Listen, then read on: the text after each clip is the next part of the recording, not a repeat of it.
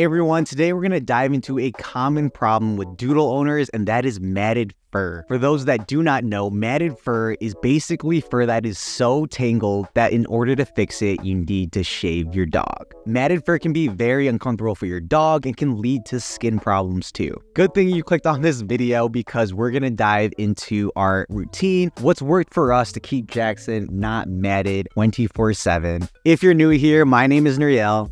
And I'm Katie. And this is Jaxon. He is our 3-year-old Aussiedoodle. Jaxon is 36 pounds and he is an F1B Aussiedoodle. He's had his days of matted fur, being shaved, and we figured out the best routine to keep him tangle-free. Tip number 1 is that brushing is key. Like human hair, doodle hair also gets knotted and you need to brush it. Brushing, golden one rule, you never leave your house without brushing your hair. Same with your dog. You need to brush your dog's hair every single day, in the morning, at night. If they were running around all day in the mud, grass, whatever, brush their hair. So this is the brush that we use to keep Jaxon's coat tangle-free. Definitely like to use this side a little bit better just because, as you can see, there's just like metal tips on it. On the other side is a nice little just regular brush to really kind of brush out the surface of his coat. There are actually 3 different types of brushes. I don't have all 3. Again, I just use this one. This one is sufficient enough, but I'm gonna put the picture on the screen of the various 3 brushes. And the first one is a slicker brush. Slicker brush is a great brush for all types of coats. Great for loosening up the hair. Again, getting those minor tangles out. The next brush is an undercoat rake. And an undercoat rake is best for double coats. It's great for removing a lot of that dense undercoat. And lastly is a metal comb. Metal combs are great for detangling and separating fur. Really, they're just good for the final finishing touches. So now, how often should you brush your dog's coat? How often you brush your dog's coat really depends on the type of coat your dog has. How long the fur is, how short. For longer coats, you obviously should be brushing it every single day. But for shorter coats, Jaxon right now, he is probably on the shorter end, so I don't really brush him as much. For medium coats, when he gets a little bit longer, I would brush him around 2 to 3 times a week. When brushing your dog, remember that you're brushing gently. So even though, you might not feel pain, obviously you're brushing your dog definitely feels it. Also, start at the ends and then work your way up. So this prevents any tangling. Again, similar with like a human hair. When you are brushing your own hair, you usually start down and then you move up. Same with the dog. Also, brush in sections. This ensures that you're brushing through everything and that you're getting each section, so no random sections are getting matted and some sections aren't. Also, sometimes dogs can get a little scared of the brush. They might not really understand what it is. So make sure you're rewarding your dog for doing a good job sitting still while you brush them. This will also encourage them to enjoy getting a nice little brush every day or every other day. And then last but definitely not least is make sure you are consistent. If you brush your dog, once every month, obviously they're still gonna mat. You wanna make sure you're doing it, again, like on a good routine so your dog gets used to it, again, so that they're not matting. I also wanna add, make sure you get behind the ears, around the ears, behind the legs. Those specific spots can get really tingled. And before I forget, I forgot to mention this, but when his coat is really, really long and he hasn't been to the groomers, I actually and this is not sponsored in any way, we actually use this tangle remover by Tropiclean. I'm sure any tangle remover, but this one works best for us.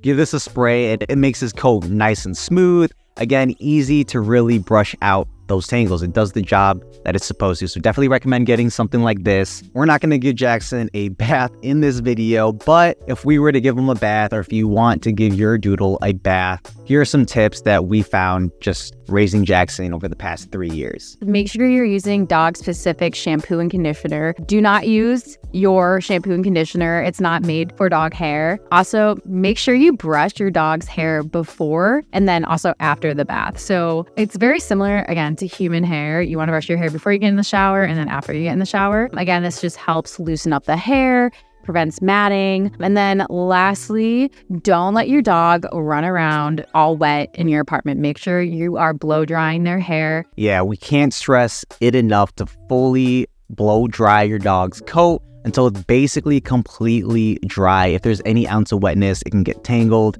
it can stick together, and again, be more prone to getting matted. So definitely blow dry your dog's hair for as long as you can. I think I give Jaxon really quick baths, around 10 to 15 minutes, but like for the next hour, I blow dry his hair when it's really long just to make sure it's fully dry. So I can't stress that enough. So now what happens if your dog's already matted and you're already at the point of no return?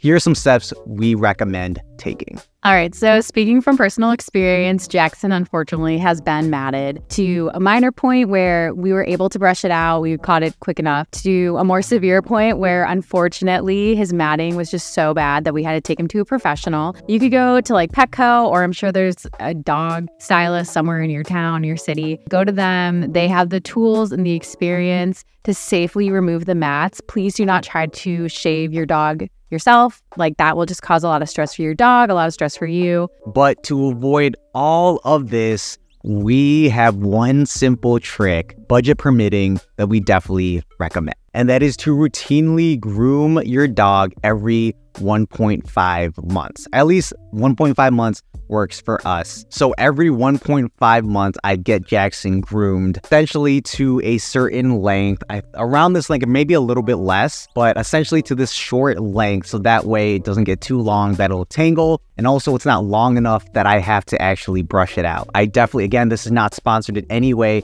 but I definitely recommend, if you have a great Petco near you, enrolling in their Vital, I believe it's called Vital Core program, but essentially it's $20 a month. You get $15 in in-store credit, which I use towards Jaxon's grooming, and his grooming comes out to around $70 in total with the credit, with the tip and everything. So $70 every 1.5 months. I definitely recommend it, and it pays for itself. But again, that's only if it's within your budget. If it's not in your budget to get your dog groomed every, 1.5 months, maybe do it every 2, every 3 months. A dog's coat can actually be very uncomfortable for them if it grows too long. So they will, even if you are brushing, even if there's no matting, like, they still will need to go to the groomers and have their hair cut, just like humans. So I definitely think finding a good groomer that you trust and finding a good schedule, again, whether it's, 1.5 months like us or every 2, every 3, whatever works in your budget, is a really good idea. If you're at the point of no return and you have to shave your dog, because I feel like all doodle owners have been there at one point, it's gonna be okay. His or her fur is always gonna grow back. They might look a little weird. They might look like a completely new dog. I'll put some footage up of what Jaxon looked like completely shaved. I tell you, he looks like a Dalmatian. But yeah, let us know if we miss anything. If you are a dog owner and have any tips or tricks for any new ones, leave them in the comments down below. I'm sure it can be very helpful for anyone that comes across this video. Thank you guys for watching. Hit that subscribe button. Please like that video, and see you guys on the next one.